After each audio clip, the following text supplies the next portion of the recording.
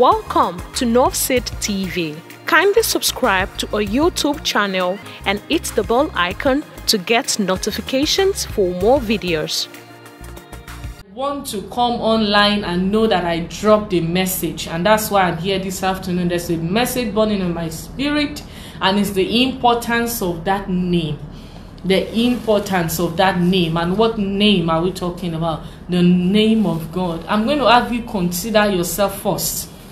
The importance of your name. How important is your name to you, so that you understand how important the name of God is to him and the things the name is able to do. How important is your name to you? When you understand the importance of name, you will be able to look at God and understand the importance of God's name. You need to first of all consider, in Yorubas we say oruko rere o san ju wura ati fadaka, that his name is able to open doors. When you consider what name is, that's why if you knock on the door, the first thing that the other person is going to say to you, the first thing the person in the house will say to you is, who is that?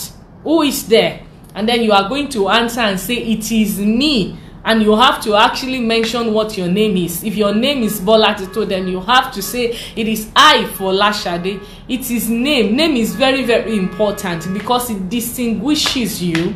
And name is just what describes you. What explains who you are.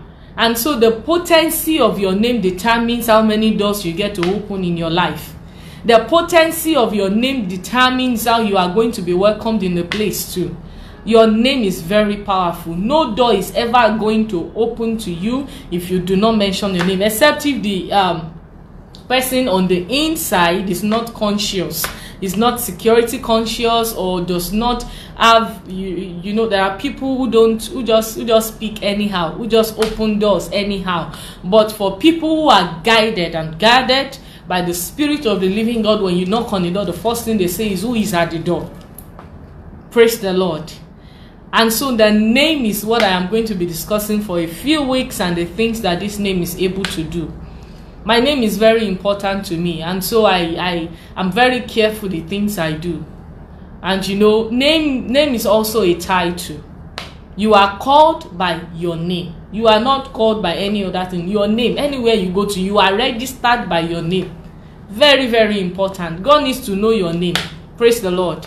Very important. Sometimes you mention somebody's name, and then, you know, they just, because you mentioned the name. Sometimes it could be your surname. You see how important name is? It goes in even to our father's name, even to our mother's name. There are some registrations that you do, they even have. Sorry? The importance of the name. Like I was saying, I said there are some registrations that you want to do, and they are going to ask you for your mother's maiden name. They are going to ask you for every detail. They want to know, because that name is very, very important in identifying who you are. So there's no way you are going to identify God if you don't know the name of God and how powerful that name is. How powerful that name is. The name of God is very, very powerful. What is your name? What are you doing with your name? Is your name able to open doors for you? Is your father's name able to open doors for you? And that is the question. That's where it comes to. That's where this question comes to play. Who are you? Who is your father? Praise the Lord. I have a father that will never ever fail. I have a father that has a very, very great reputation. A father that he has never, since I was born, and now I am getting old. Now I got married. Praise the Lord. I have never seen God disappoint on any level. I'm talking about God. That Father is God, Almighty Father, who is King of Kings and Lord of Lords. El Shaddai is God. Is God. I'm talking about God. God is he cares about his name. The name of God is everywhere on the street, but do you know that a lot of us don't actually know how to use this name? Because we just call him, we don't know if he's ever going to answer, because we don't know that he takes this name very, very personally. We don't know that the name of God is not just any name. It's not your father's name. It's not the name of a president. It's not the name of a governor. It's not the name of a monarch. Praise the Lord. A lot of us need that name. Some of us, we want to travel out of the country, we want to do certain things, and then we begin to ask for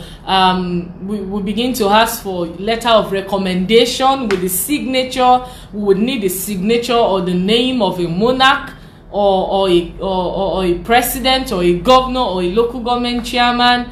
We start asking for names as a recommendation. Even if you go to court and you need to be granted a bail, a name has to go. The signature of someone very important has to go along with it. So you know how very important a name is. Why do you not steal? Why is it that you decide not to do certain things? Why is it that when you see the name of a person written on a document, you trust that document?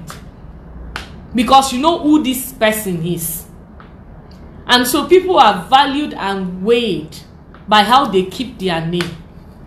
Not even in the abundance of things they have. There are people with money who have nothing close to respect.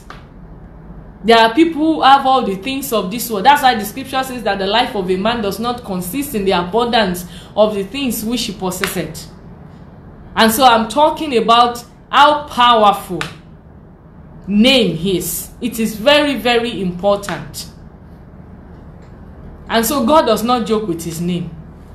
Everybody calls the name of God because it's quite popular. The name of God is extremely popular. It's everywhere. It's on the street, it's in beer parlor, it's everywhere. Jesus Christ is in the mouth of Malians. The name is just everywhere. The name is quite popular. It's in clubhouses. It's everywhere. The name of God is not scarce. That's the funniest thing about this name. But the problem I have with, how popular this name is that people don't actually understand the importance of this name and they don't get to use it. They don't get to use it. They just look at that name as any other name.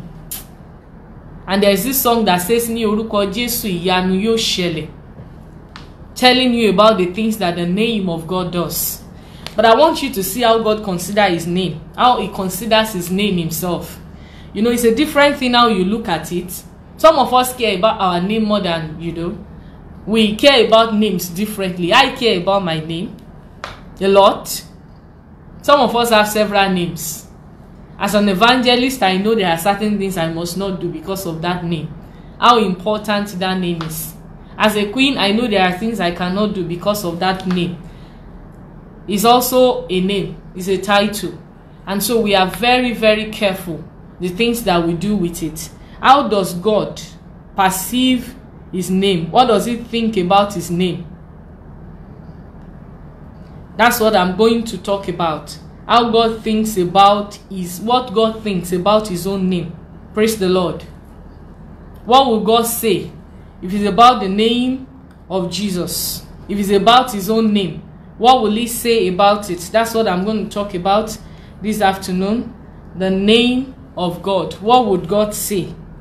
What does it say? It says, therefore, in Ezekiel chapter 39, verse 25. It says, therefore, thus saith the Lord God, now I will restore the fortunes of Jacob and have mercy on the whole house of Israel, and I will be jealous for my name. Praise the Lord. It says, because of my name. So God said he was going to restore the fortunes of Jacob because of his name. So sometimes when God does a miracle in your life, it's not because you are pure. It's not because you pray better than the other person. It's not because your attendance in church is more than the other person. But because he cares about his name. This is how God treats his own name. It says, for my name. God is saying, upon my name. For my name's sake. It says, I will restore the fortunes of Jacob. For the sake of the name of Jesus, for the sake of the name of God this afternoon, every fortune that you have lost will be restored back to you in Jesus' name. I decree and I declare that by the name of Jesus, in that name that is above every other name, everything that you have lost will be restored to you in Jesus' name. The name of Jesus will open any door. The name of God is potent. It will do anything if you concentrate on that name. Ancient of Days, the lilies of the valley, the rose of Sharon. God who remains constant over the years. He has not lost any value. That name has remained the same. It's been the same. Demons tremble at the mention of this name. This name will open any door, no matter how ancient. It opens every door. So I'm talking about you looking at God, looking at the name of God through his own eyes. What does God think about this name? How will he react if you drag this name in the mud? How would God feel if you do not use this name and it's just on every lips, in the streets, everywhere? How would God feel if Malians will mention this name more than Christians will? How is God feeling right now? Is God happy about the way his name is being used? Are some Christians not bastards? How are they using God's name? Will you say he's your father if you would not use this name the way you should and the way you ought to use it? I want to see the name of God mentioned in places where miracles will happen. I want to see the name of God mentioned in ancient houses and ancient kingdoms and places where people would least expect this name to be mentioned. I want you to mention the name of Jesus, mention the name of God everywhere and in every situation you find yourself. And I want you to know one thing, that because of his name, you will not be disgraced. Because your disgrace is the disgrace of God, and God cannot be disgraced. God will not allow any dent come to this name because of the name of God. A lot of us are you are in a place right now, you are thinking, is this how my life is going to end? No, it's not going to end as long as you are a true child of the kingdom. As long as you are a true son of the kingdom, I tell you that the Lord will fight your battles all by himself because he cares about his name. You are called by his name. It says, you that are called by the name of God. You are called by the name of God. Consider yourself a partaker of God's glory. Consider yourself a part of him. And know that God will not allow anything, any part of him to get displaced or broken. So you cannot be broken. Don't think it is your hand right now. Don't look at yourself alone. Son named by God. You are son named by God. It does not matter what your name is. You bear the mark of Christ. Because that name goes after your name. When they read your resume or they read your biography or anything, they are going to end up with, and you are a Christian. Called and you are a child of God. Called by the name of God. And so will he allow his name to be dragged in the mud? Know where you take the name of God to and know how you use it. That name of God. Cheer up, my brother. Cheer up, my sister. Know that the Lord cares so much about his name. He won't give you his name to carry anywhere and leave you there and dump you. That's not possible. When you should be grieving, you should be smiling. Because you know that God has you. Know that God has your back. Sometimes when we do stupid things as children, our parents will cover up. Our parents will grant us bail. They'll bail us out because we carry their name. They are going to say, I don't want you to destroy my name. I've been building my reputation for years.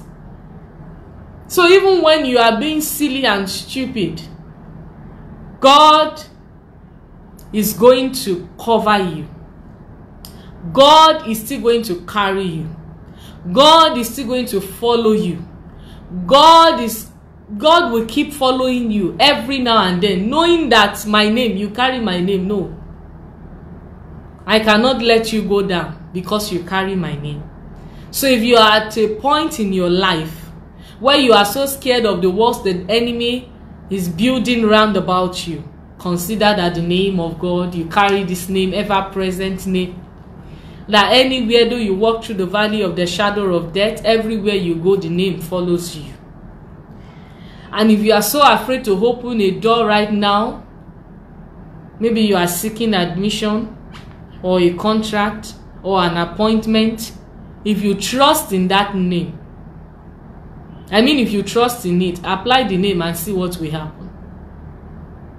See if it will work or not. Sometimes you would mention the name. If you are not sure, it will not respond. Praise the Lord. If you are not sure, the name will not work. That's one thing about names. If you go to a place and they ask you, are you the son of so and so person, and you think twice before you say it, and you stutter, the person is going to die, because there are some names, they are so powerful, so they have to keep confirming. Everybody wants to identify with certain names. You want to say you are the son of a great man that is well respected in the society. So if you get to a place where the door needs to be opened to you, they are going to ask you, are you sure? And they'll be looking at you. If you are sure, they want to know. And if you are not sure, the door will be shut against you. Not because you don't carry the name, not because you are not truly.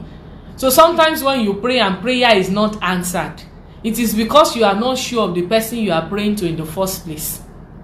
And sometimes when you repeat yourself, if I mention my name once to you, I expect you to believe and understand. But if I have to repeat myself over and over again, then you are not going to. If I have to keep repeating myself over and over again, oh, this is my name, this is my name, this is my name, then you are not going to appreciate that name. Then that door is never going to be open to me, because you are going to look at me and say, are you sure? Praise the Lord. So the name I am talking about is the name of God. And that name, anywhere and any situation you find yourself, mention that name. And be very sure. Look at that name. Concentrate on the name and say, I am sure about this name. This once and for all, this name is going to save me. Praise the Lord.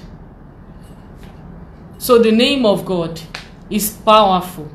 It says for his name's sake, because he wants to defend his name, he is going to restore all that you have lost.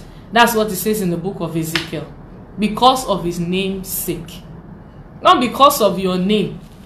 Your name may not be able to carry that banner. But with the name of God, chains are broken, doors are open. So trust in that name. If you are on a sick bed right now, trust in that name.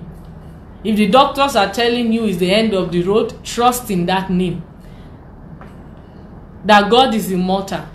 And if you carry the same DNA with God, you are not going to die.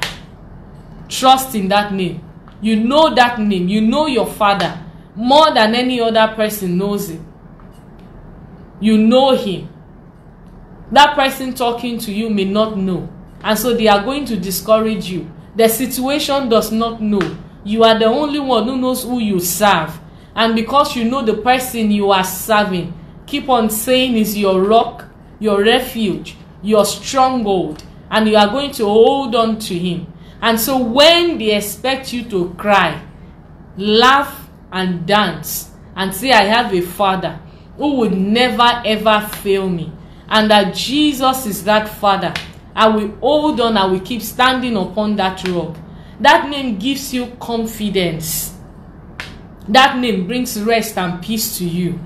When you understand that name and you understand how to use the name and you focus on using the name, it brings you peace and joy.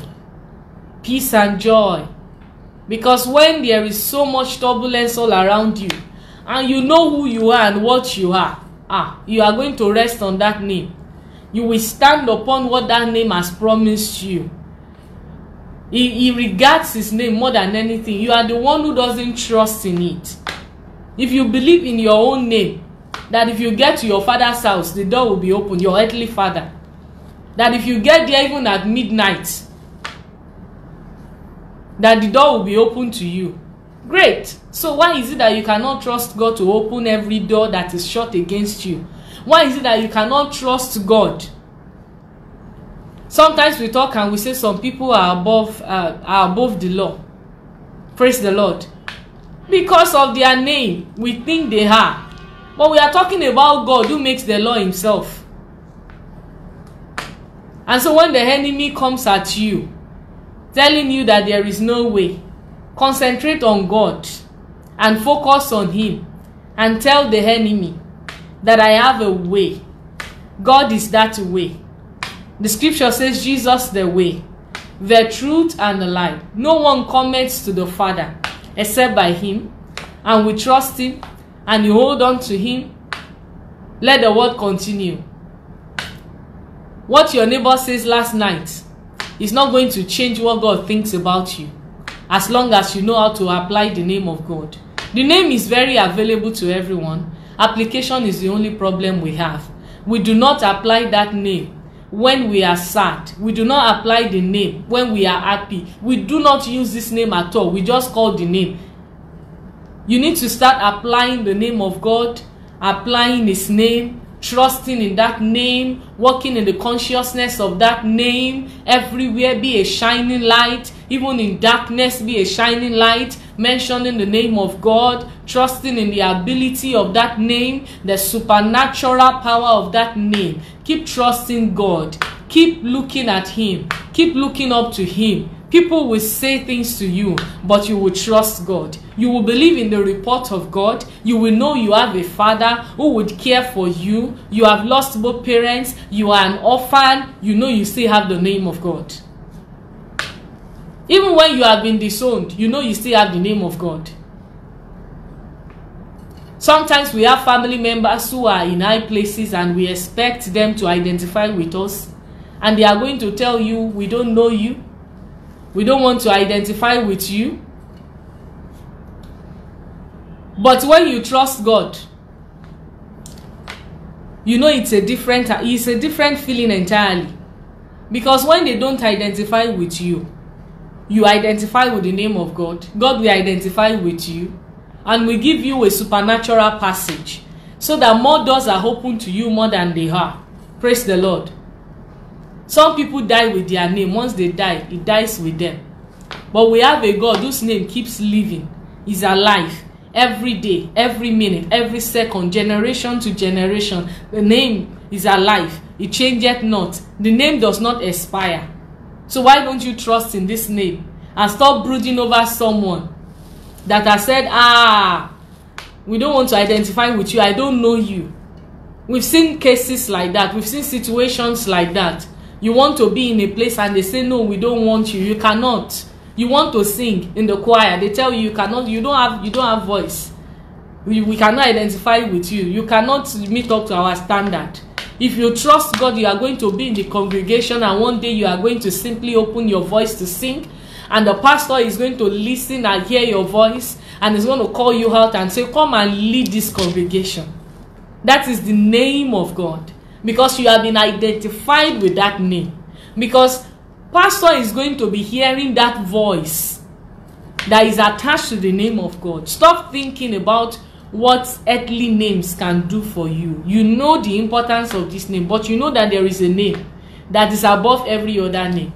When Moses was going back to Egypt, he said, when I get there, what do I say? Because he is an adopted child. They don't know the name of his parents. He cannot say, I'm the son of this and that. He can't even say, I'm an Israelite. And so when he got back to Egypt, he mentioned the name of God. He says, I am that I am. That's what it means. And so that name opened the door, because Pharaoh was wondering, the son of I am that I am. Did somebody else adopt him again? And so the name opens door. It's not the same kind of, it's not a name that you need to actually trust in the potency of that name. If you don't get close to a door, you can't knock on it. And so if you are going to carry the name of God around with you, make sure you are close to the door. The only way to be close to the door is to trust in the name you are carrying with you. That as I go to this place, as I go to get this contract, as I go to seek this admission, I carry the name of God. You have to understand the son of who you are. You have to understand who you truly are, where you are coming from. If you lose your identity, if you fail to identify with the name of God, then that name will also fail to identify with you. And so when you press the button, it will not respond. But when you trust in the name and you apply it, you will get results. You will get results. I assure you. There are lots of people and lots of people, they are at a point in their life, they are tired of the world and the world is tired of them. Because they have a problem with who to identify with, what to identify with, which direction to go, what to do, and all of that. But when you start trusting God and the name of God and you focus on it, and you hold on to Him, things will start turning around for your good. You will not be afraid of what people say. Some people are naysayers. Some people will say terrible things to you. Some people will make you disbelieve the name. What are you carrying about? What name? That does not collect money from the bank. It's not going to help you to withdraw money from the bank. Oh. What name are you? You are here praying up and down. You have tried, you have knocked on this door severally with all their letters, with all the recommendation letters, all the signatures of this, of that, and nothing is happening. You have been to, in fact, you've spoken to every person that you can speak to. Still, nothing is happening. Come back inside and apply that name. Get back into your closet. Get back into your room. Apply the name and see if doors will not be open. See if your phone will not ring and they will not call you from the same place you have been knocking on the door. Sometimes the name you are applying is the wrong name. Because you think because this person is a popular person, the name is going to work for you. You get there, the person you are presenting to is angry because you mentioned that name. Some names are bad news. So if you present the name, they are going to wonder, hey, this one doesn't even know that I hate this man or I hate this woman.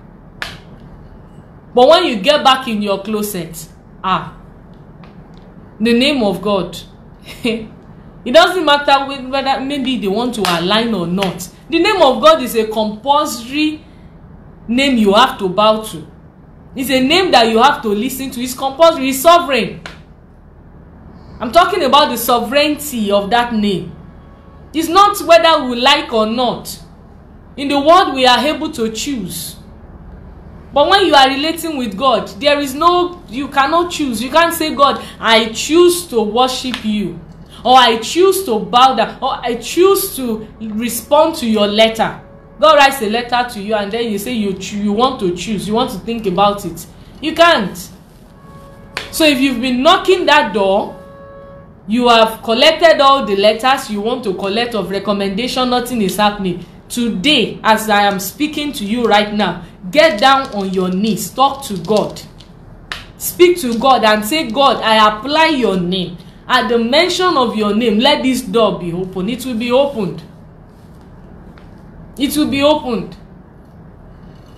Stop knocking on the wrong door with the wrong name. Knock on the right door with the name of God. Everyone understands that the name of God. So everyone knows that name. Everybody is mentioning the name, but nobody is applying it. Application is what I am talking about. It's not because this name is scarce or is unpopular, but because I need more people to start applying that name wherever they are. In your closet, at your workplace, in the clinic, in the hospital. The doctor says this and you say it's the other way around.